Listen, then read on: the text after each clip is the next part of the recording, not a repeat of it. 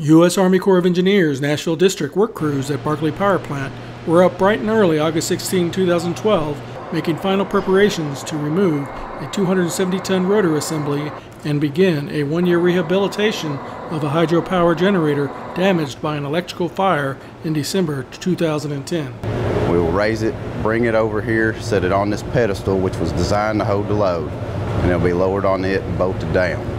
It's a pretty straightforward operation, but it's obviously very critical due to the load. It's max capacity of the crane.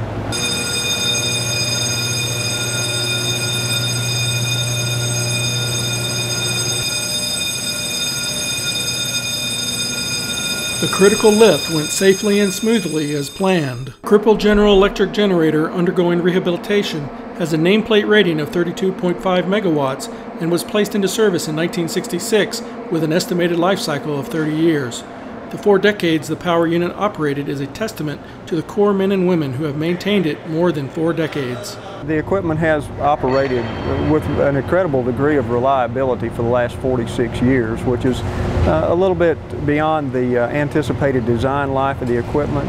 That's a tribute to the men and women who have operated and maintained this equipment all this time. The $11.5 million contract to rehabilitate the power generator is funded using emergency operations and maintenance funds and customer funds made possible through a memorandum of agreement between the Corps, Southeastern Power Administration, and their preference customers. This is Lee Roberts reporting for the Nashville District at the Barkley Dam Powerhouse.